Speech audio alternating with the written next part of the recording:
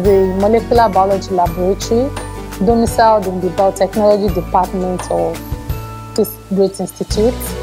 And what we do here is to analyze 3 major biological molecules: DNA, that's deoxyribonucleic acid; RNA, ribonucleic acid; and proteins. I would say this is probably one of the institutes in Nigeria that can boast of having this kind of standard molecular biology laboratory. So first of all, that stands us out of every other institute. And then secondly, we have some specialized equipment like the nanodrop spectrophotometer, which we use to quantify and determine the purity of nucleic acids and proteins.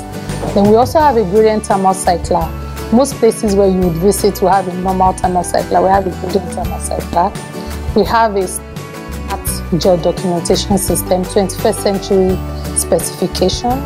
Then we also have a mutation detection system for detecting polymorphisms in DNA.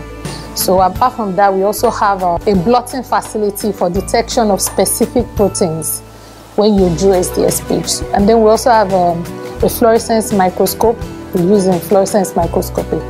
Those are some of the equipments that we have that stands us out. So one of the things that this laboratory does for the institute in the biotechnology department is molecular identification of organisms that we use to work in the department. In addition to that, we produce enzymes, and we need to determine their characteristics in terms of their molecular weight. So we use another technique that I mentioned earlier, is the SPH, to determine the molecular weight of the enzymes we produce. That is locally.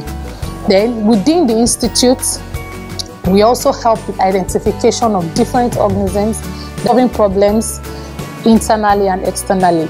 And one interesting thing is we want this facility not only to address the problems of Fiiro, to address research problems outside.